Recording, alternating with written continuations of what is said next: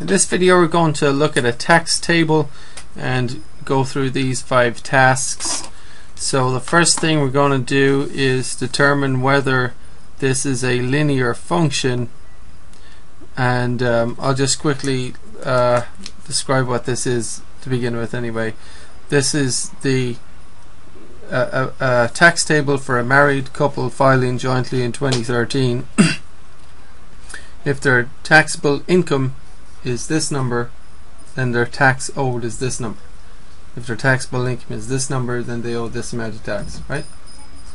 Okay, so the first thing we've got to do is figure out whether this function is linear. So please press pause and see if you can do that, and then I'll do it. Okay, I hope you've pressed pause and tried it. I'm going to go over it now. So to figure out whether it's linear, we need to get the average growth rate.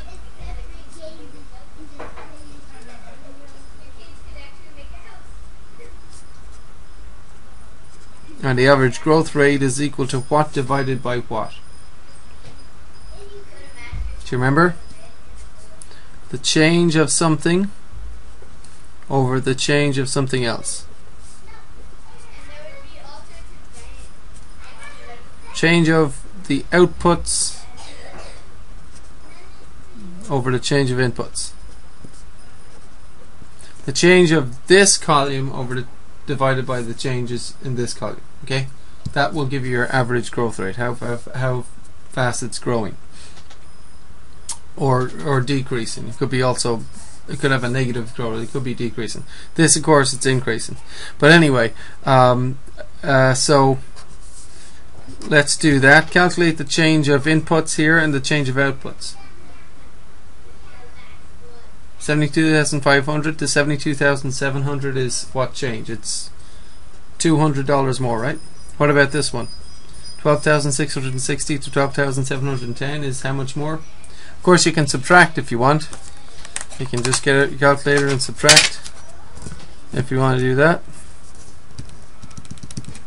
12710 minus 12660, press enter. That's $50 more, right? So this is an increase of $50. Then we've got 72,700 to 72,900 is an increase of $200, and this number to this number is an increase of 50, right? So get the changes for these.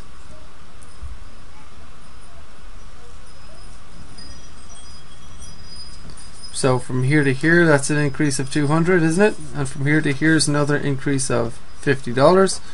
This number to this number, increase of 200. This number to this number, increase of 50. Okay, so we have the changes of inputs and the changes of outputs. And in each case, like if we start with this, the growth rate here, the average growth rate is 50 over 200. Okay, plug that in your calculator, what do you get? 50 divided by 200, 0.25 as a decimal, right? And the same for all the rest. They're all 50 over 200, right? So the growth rate for each line is 50 over 200, which of course is equal to 0.25. So we have found that the growth rate is the same for the whole table. So what does that mean? What type of function do we have? So the average growth rate for throughout the table is 0.25. So what can we say about the function? We've got a constant growth rate. The growth rate is the same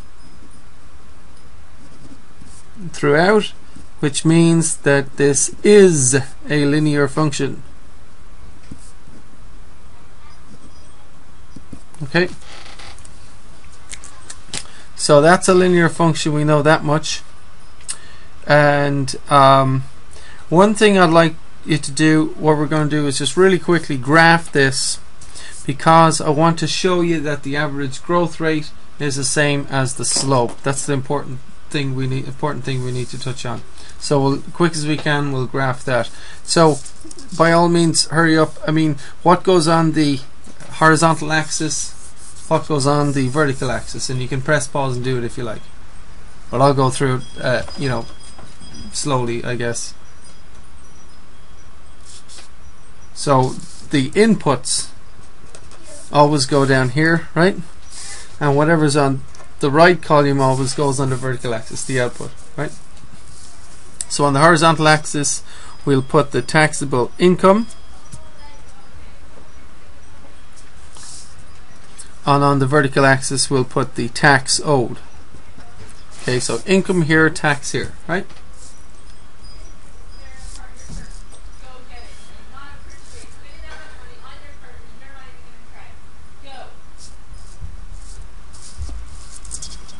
So on the horizontal axis we've got 72,500, and then we've got 5 numbers, so every 4 maybe I'll just skip. So 72,700, and then I got 72,900, then I've got 73,100, then I've got 73,300, right?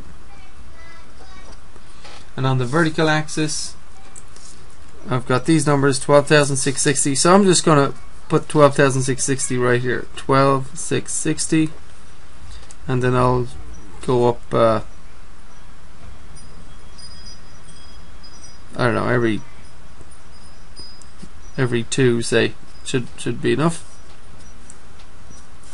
Then I have 12,710, 12,760, 12,810, 12,860, right? So the first point is going to be income 72,500, output 12,660, that goes here. The next point 72,700, output 12,710, that goes here, and so on, right?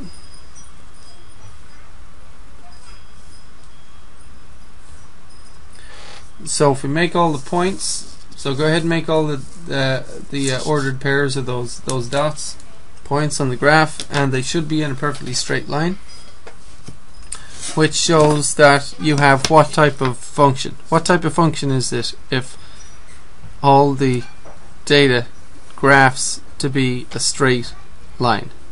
What type of function is that? A linear function. If it graphs to be a straight line, that's a linear function, right? Now, what I want to, there's 2 things I want to do. First of all, I just want to show you that the slope of this line is the average growth rate, that they're the same thing. You might remember from an algebra class that slope is equal to something over something. Do you remember what that was? Slope equals da da da da. Remember? Slope equals rise over run. You got to remember rise over run. What does slope equal? It equals the rise over the run. Okay?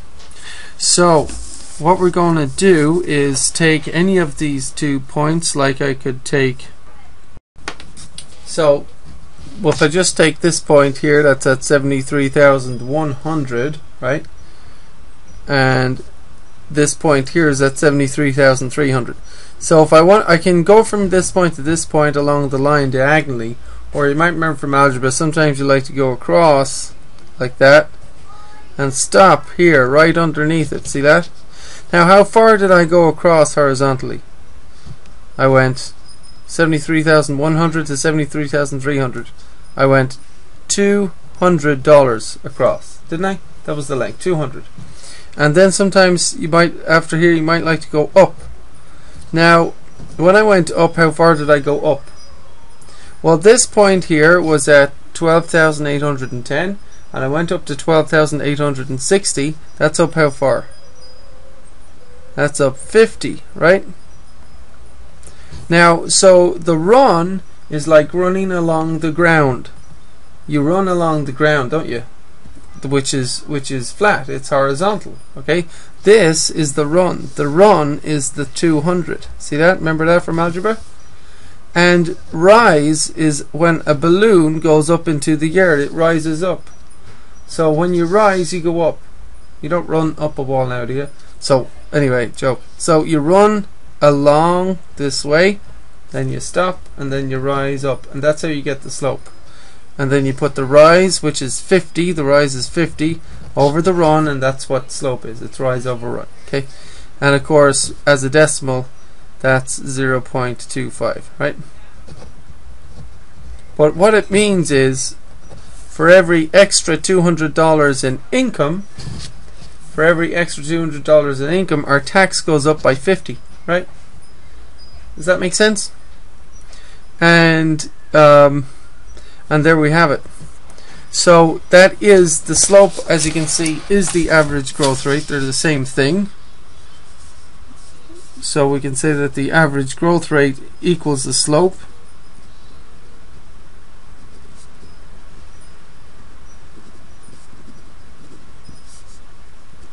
Okay, so I hope you understand now that the slope and the average growth rate are in fact the same thing.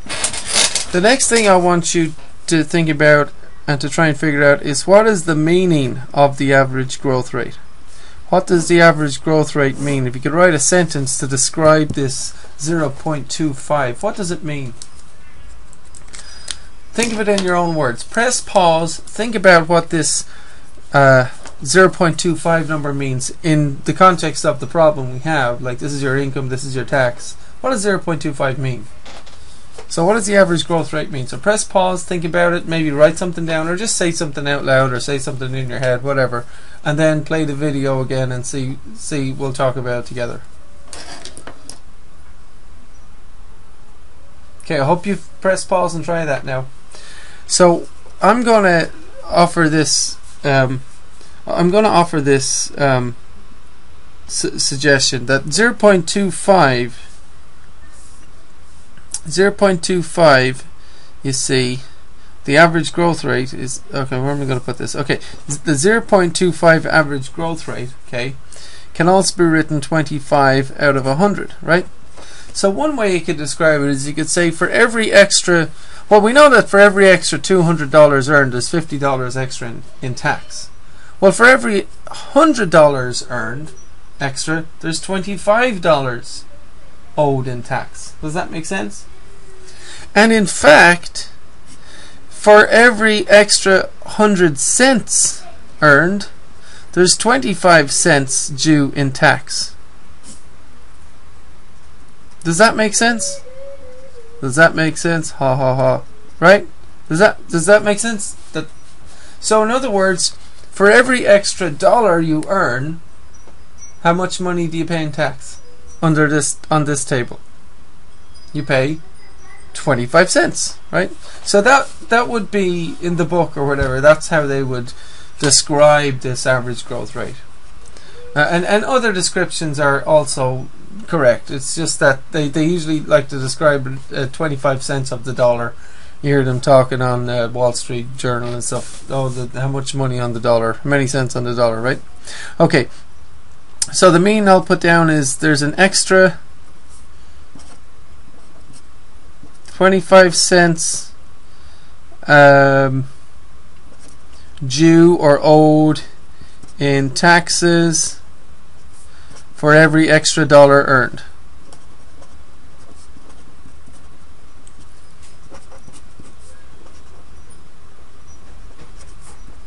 At this level, right? Or every extra dollar gained.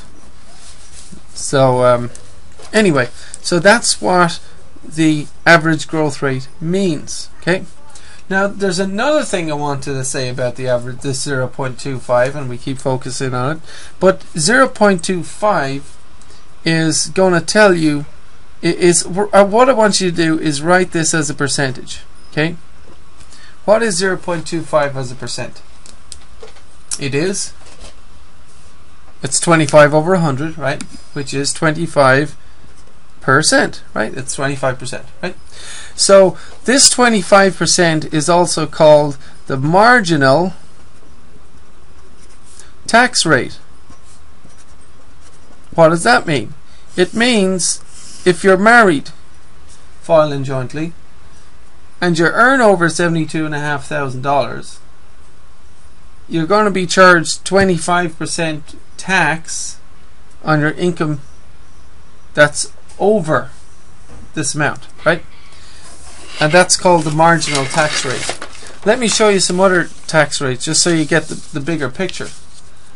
Okay, let's look at this. If you're married filing jointly and you earn, you know, on the money, the taxable income that you earn from zero to this. Now this is, taxable income means, like, you know, you have deductions and everything else. If you have kids, you have deductions, and if you gave to charity, you deduct that, and you've a living deduction. So the taxable income for a lot of people, they don't even pay federal taxes because they don't get enough money to even make that. So that happens too. But your taxable income, it's if your taxable income is under $17,850, this is 2013, you pay 10% on anything earned under this level, right? And then between the 17,000 and 72,500, you pay 15%, right? Taxes on anything between here and here. From 72,500 to 146,000, you pay 25% tax. That's the one we're looking at in this example, right? So these are marginal tax rates. All of these are I'll put down here, marginal tax rates. All of these, okay? If you earn over $146,000, from 146 to 223, this amount of your income, you're going to pay 28% on that. Okay, if you earn from 223 to 398,000, you're going to pay 33% of that. So that's a different marginal tax. So on your higher levels of income, you pay higher tax rates, so to speak, and all of these are marginal tax rates. Does that make sense? So, and you know, don't worry about people paying high taxes up here, in my opinion, because I mean, a lot of it is just kind of, you know, money on the stock market. It's not like they're actually cleaning toilets 24/7, or, you know, anyway, just a little joke. But yeah, and you know, you're always given plenty of money to live off. But anyway, and of course, there's a different filing status for single. If you're single, let's have a look. 36,250. Okay. This is the amount. If you anything over this, you pay 25% on. But if you're married filing jointly, anything over this, you pay 25% on. Now, does that mean that it's not fair? Let's take a look. Why don't you take 36,250 multiplied by 2? 36,250 multiplied by 2. What does that give you? 72,500, right? So it's exactly fair, really.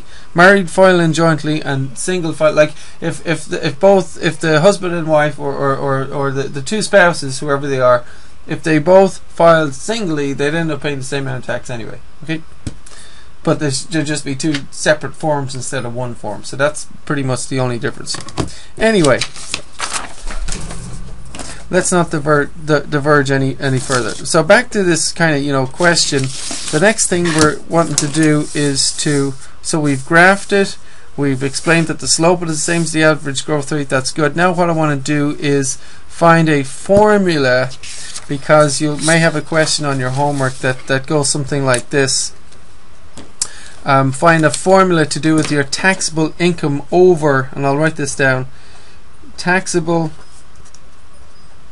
You're going to look at your taxable income that's over 72,500, okay? And then you're going to look at the tax owed, okay? So this is not the same thing as just your taxable income, so watch out for that. And you're going to come up with a formula with this and this in it. Now there's a couple of ways of coming up with this, and by all means you can press pause and try it. I'm just going to walk through it. So if we call this taxable income over this amount, we'll call that like a letter A or whatever, and call tax letter T. There's a couple of ways of figuring out a formula for this. In other words, and again, what you're trying to say is, well, if the tax is what in terms of the taxable income over that amount, right? Well, let's start. If your taxable income over this amount is 0, in other words, if you earn that exact amount, what's your tax?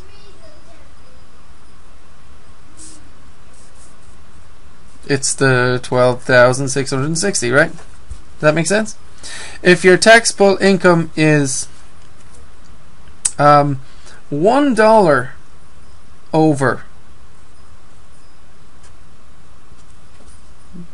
72,500, in other words, if you're, so this is where your income is in fact, this one is where your income is in fact 72,500, right? This is where your income is in fact 72,501, right?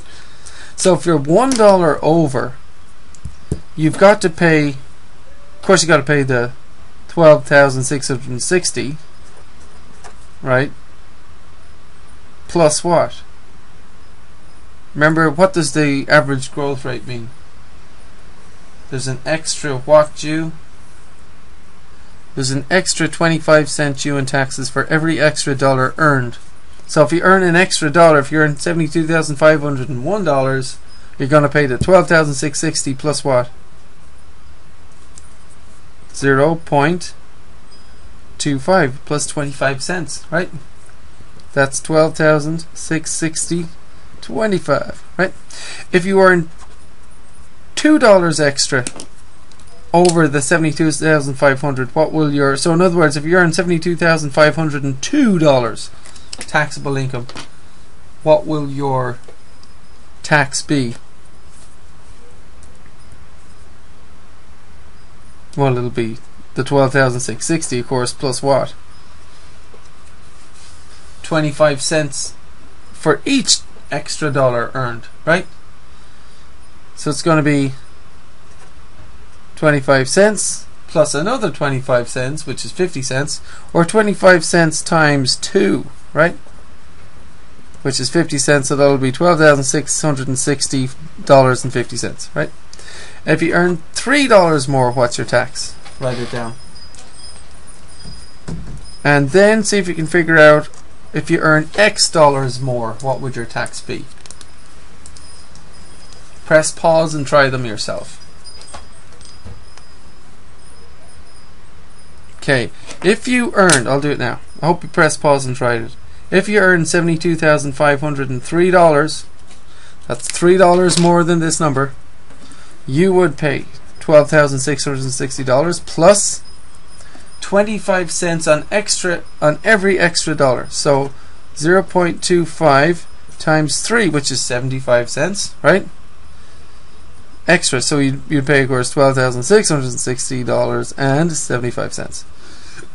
If you earned X dollars more than 72,500, you would pay what? Now, I want you to see a pattern here. 2, 2, 3, 3. See the pattern?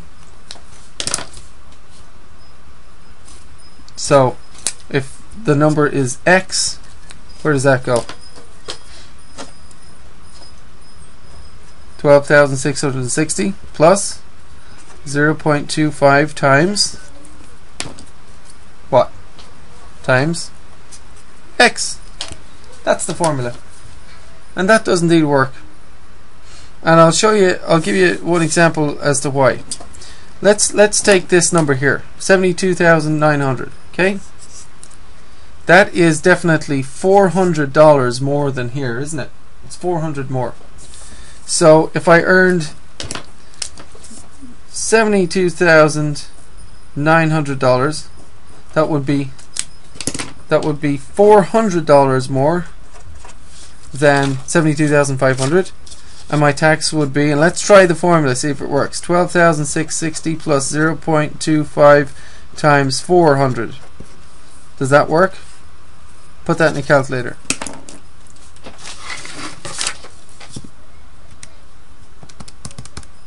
Plus 0.25 times 400. 12,760, right? Does that match the table? If you earn 72,900, you pay $12,760. That makes sense, right? So the formula works. The tax equals, and here's another way of doing it, and you might have, I mean, I'm just going through this because I want to really make this nice and clear for everybody. But the other way, there's lots of ways, but another way is to say that if the tax, the tax equals 12,660 plus 25% of